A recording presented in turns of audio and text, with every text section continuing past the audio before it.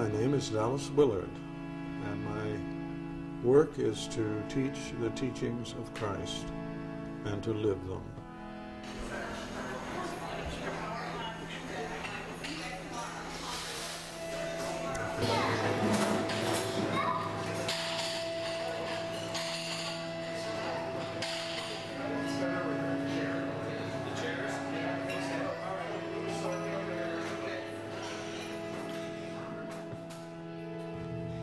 If you want to change, whether it's stopping smoking or saving money or losing weight or whatever, you have to be specific. And you have to take specific steps towards the end. And there's almost nothing that cannot be changed, especially in the area of grace, if you just be specific and learn as you go, and then you can do it. But we don't have that teaching, unfortunately. Maybe we will now that we have Manvi on the job.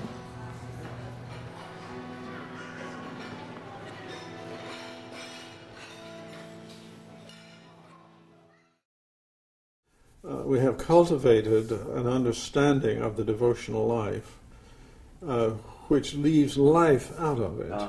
Right? So we have a devotional life, but we don't have a life of devotion. Right? We have a prayer life, not much, but a little one. But what we need is a praying life.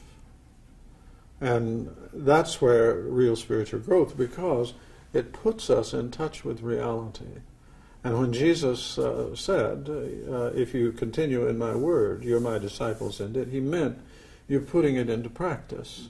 Now, think of your church as a place where that's what's going on, is people are learning how to put into practice the things that Jesus said.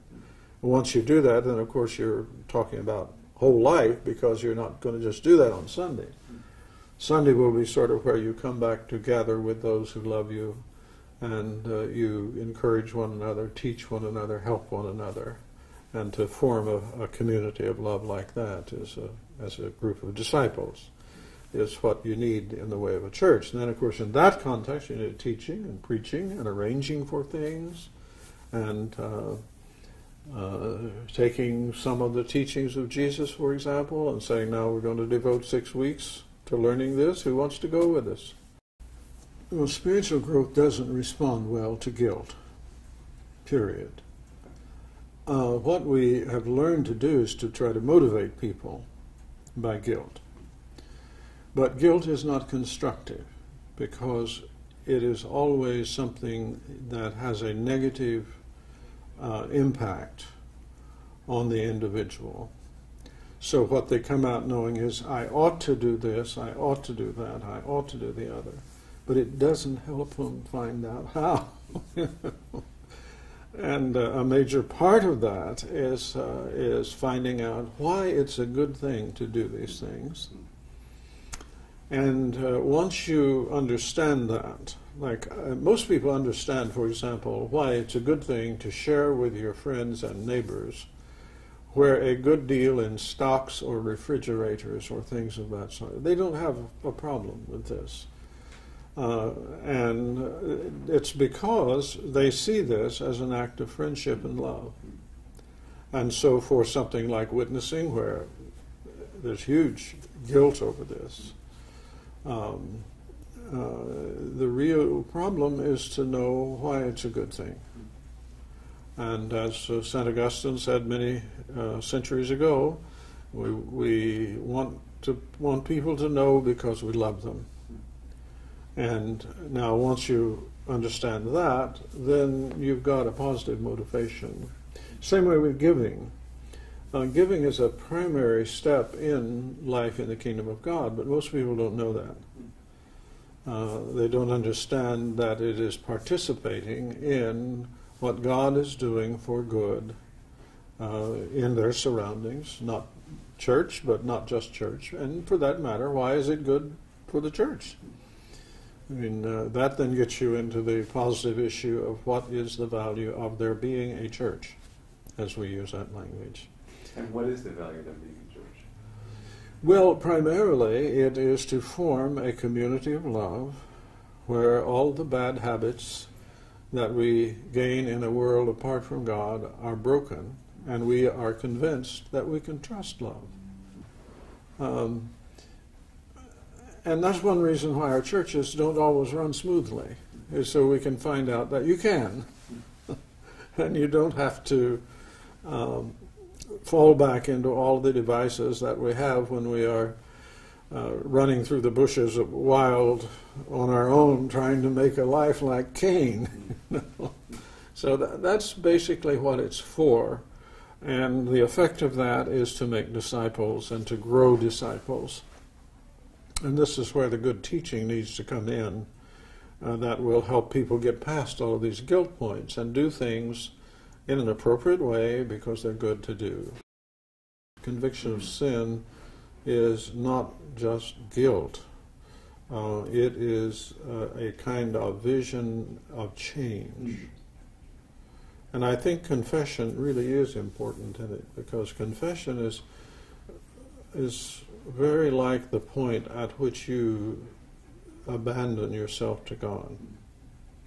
And when you study the history of revivals and the lives of people, you see it plays a huge role. But it isn't just guilt. It isn't a sense, oh, I'm worthless or I'm terrible or something of that sort. There's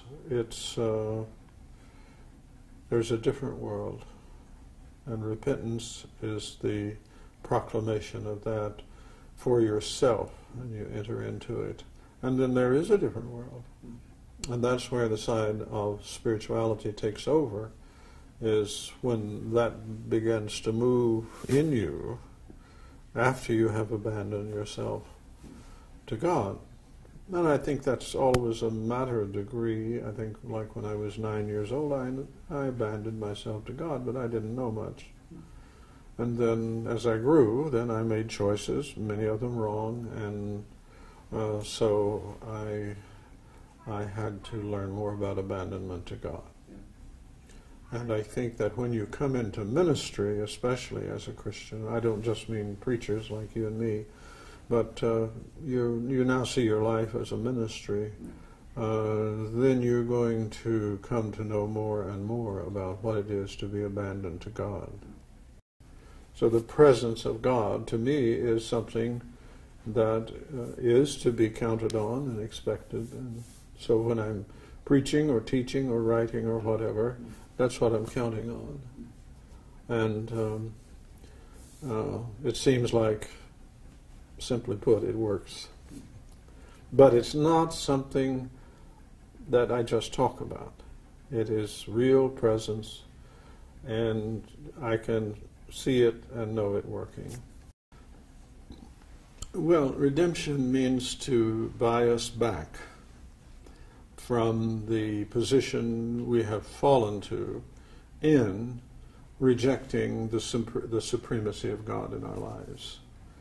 And so the total process is one of restoring us to God's intention for us in creation. And that basically is that under Him we should live as people who are creative, of good, under Him, by His power, actually. That's why we don't want to be cut off from Him. And the way that redemption takes place is through God coming to us in history, and above all, of course, in the incarnation of His Son, Jesus Christ. So the full story of redemption is the story of incarnation. And in the process of incarnation, there are many things that Jesus does. One is He establishes His place in ordinary human history by being born and raised and living as a businessman or an independent contractor, if you wish, and then as a rabbi, a teacher, and finally by His death on the cross and His resurrection beyond death. All of that goes into redemption. As Paul says in 1 Corinthians 15, if Christ be not risen, your faith is in vain, you are still in your sins. You see, that's the whole picture of Jesus now coming into history, dying on our behalf in our place. He did that. And then rising again and allowing us to live resurrection life by our relationship to Him. And that's more or less the full story on redemption. And the Bible doesn't begin in Genesis 3. The fall of man is not the beginning of history. It begins with the story of God, to speak generally, God deciding to make human beings. And that's Genesis 1:26. And of course He's done a great deal before that. So you have to start with creation if you're going to make sense of redemption. Because it is creation, as expressed in Genesis 1:26, let us make man in our image or likeness, and let him have responsibility. And the first thing you're given responsibility over is fish, of all things. You get creeping things and all sorts of that. But see, human beings have lived on the back of animals ever since they got here. And so that's natural. And by the time you get to Psalm 8, you've moved up to domesticated animals. You start with sheep there, not fish. What would you start with today? Well, most people haven't actually seen a sheep for a long time. So the question is, what are we responsible for? And that is what we're called to do, is to be responsible for the earth under God. And of course that moves right into living under God, because we never expected to do that on our own. And it was mistrust of God that caused our problems. Now then we can come to Genesis 3. Dominion primarily means governance. It means to have, in other words, a kingdom. And every human person has a kingdom. And to be responsible to it, they have to live under God. And the great temptation is to step out of that and have a kingdom of your own. And so the great threat to God's kingdom in my life is my kingdom. And of course everyone else has one of theirs. And that's where the terrible story of human life steps forward. All of the suffering and failure, the horrible things that you can hardly stand to think of that go on all the time around the world. It's because of individuals hoping to get what they want and putting that as supreme instead of subjecting their kingdoms to God's kingdom. But dominion is built into the human being. It can't be eradicated, and it's not bad except when it is not under God. And then when it's not under God, it's an insolvable problem. And the issue of who will have dominion becomes deadly, breaks out in wars, international relations, politically enforced famines, broken homes, children with no one to take care of them. All these terrible things come out of human dominion apart from God. And we have to understand that as responsibility for good under God. And then we've got dominion right. Well, Jesus' message was, repent, for the kingdom of the heavens is at hand. And how it changes you is you learn to trust Jesus Christ and live in His kingdom. And that means to bring your whole life and everything you do into a position of dependence on Him. And of course, the issue of forgiveness of sins has to be dealt with, and that's taken care of by Him in His life and His death and His resurrection. That's the whole story. Because the real test of your understanding of redemption is, what does it have to do with life? Not just what does it have to do with death, but life. And the picture of the New Testament is that salvation is eternal life. And that's not something that starts after you die. Eternity has been running for quite some time, And now we get to take our life into that here and now. That's a learning process that occurs as we are disciples of Jesus. We learn more and more how to do that. See, if the death of Christ were the only thing involved in atonement, that could have been taken care of in the Garden of Eden. Christ could have died on the spot, but he didn't. A long and painful process of history was necessary before he came. In the fullness of time, he came.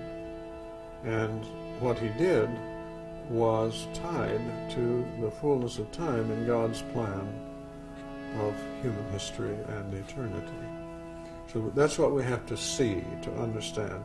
And it'll help us to remember that Jesus is the redemption. Our relationship to him is what redeems us. That's one of faith and trust for life as a whole.